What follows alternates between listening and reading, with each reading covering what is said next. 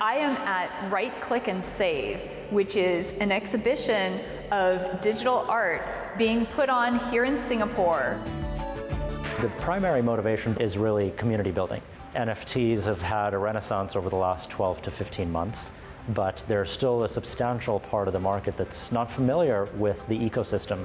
We wanted to really raise awareness to this new medium and to hopefully engage curious enthusiasts, new collectors, and artists too.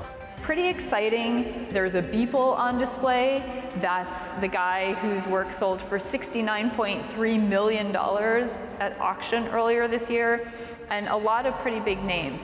Making people happy.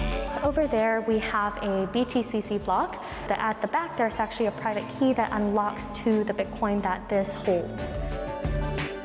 This work is Beeple's. So Beeple set himself out on this project where he would create a new drawing every single day. And this is a continuation of that project. This is day 5042. Making people happy. This work was initially created in 1985 by Andy Warhol. He created several digital paintings. The work was retrieved in 2014, and they kind of restored the file from floppy disks to a technology that is accessible today. Making people happy. Sculpture is a collaboration between Coinhako and Mighty Jacks. Mighty Jacks is a toy and collectible manufacturer. It's work created out of resin and hand painted, and there's only one of such in the world. And of course it's about the Doge